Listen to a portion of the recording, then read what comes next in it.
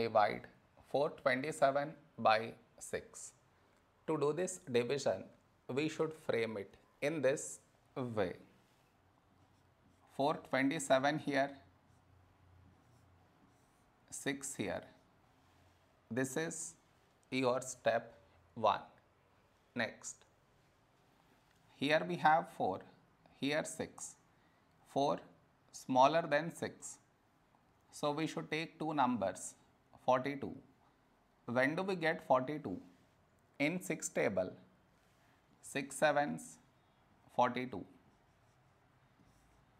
Now we should subtract, we get 0. After this, bring down the beside number. So 7 down, so 7. A number close to 7 in 6 table is 6 ones, 6.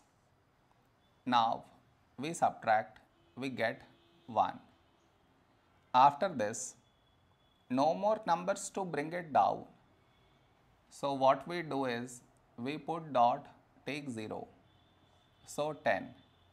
A number close to 10 in 6 table is 6 ones, 6.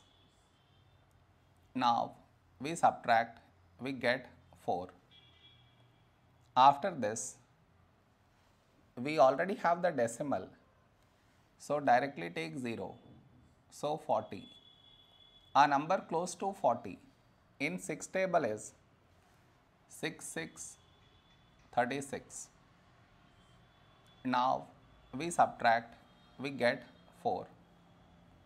Now you observe, we had 4 here and we got 4 again. That means this number keep on repeating. So this is our quotient.